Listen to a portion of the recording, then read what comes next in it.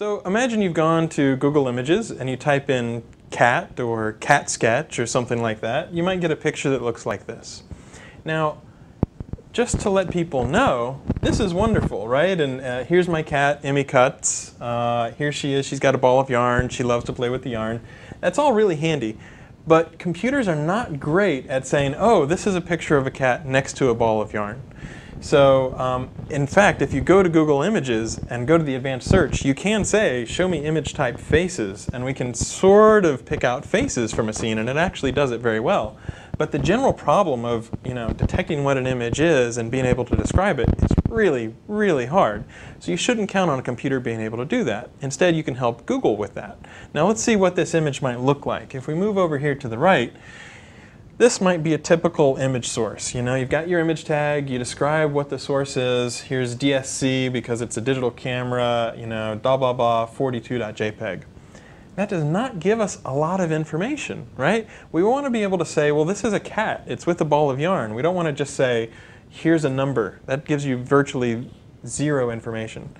So if we go down a little bit, here's the sort of information that we want to show up. You want to be able to say, this is Matt's cat, Emmy Cuts, with some yarn, right? And that's not a lot of words, but it adequately describes a scene. It gives you a very clear picture about what's going on.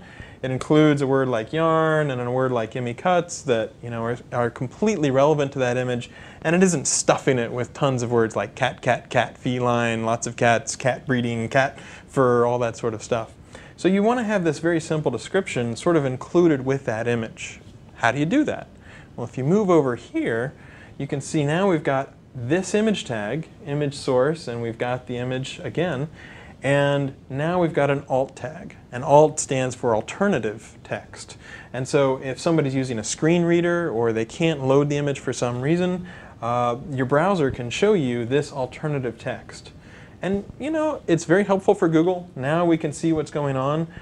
Different people and people who are interested in accessibility can also get a good description of what the image is. And you're not spamming. This is, a total of 7 words. Now, if you've got 200 words in your alt text, or really, you don't need a ton of words because 7 is enough to describe a scene pretty well, right? So if you've got 20 or 25, that's even getting a little bit out there. But this is perfectly fine. You're talking about what's going on within the picture itself. You can also look at alternative tags like title and things like that. But this is enough to help Google know what's going on in an image. You could go advanced and you could think about naming your image, something like catandYarn.jpg, but we're looking for something that's lightweight and very easy to do. Adding an alt tag is very easy to do, and you should pretty much do it on all of your images. It helps your accessibility, and it can help us understand what's going on in your image.